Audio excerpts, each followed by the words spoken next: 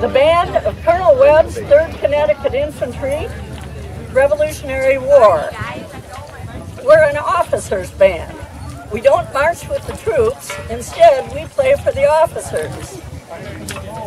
So, we play a lot of marches, like the one you just heard. We also play concert music for after-dinner entertainment, and we play for dances when the ladies are present. And the march that you just heard was by a rather famous band composer, Franz Joseph Haydn.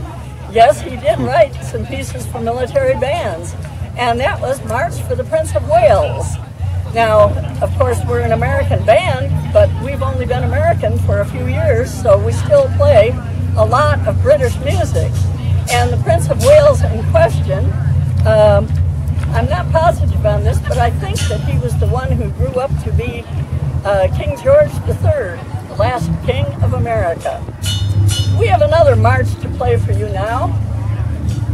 This is from a book with the title, 24 Favorite Marches as they are performed by His Majesty's Foot and Horse Guards.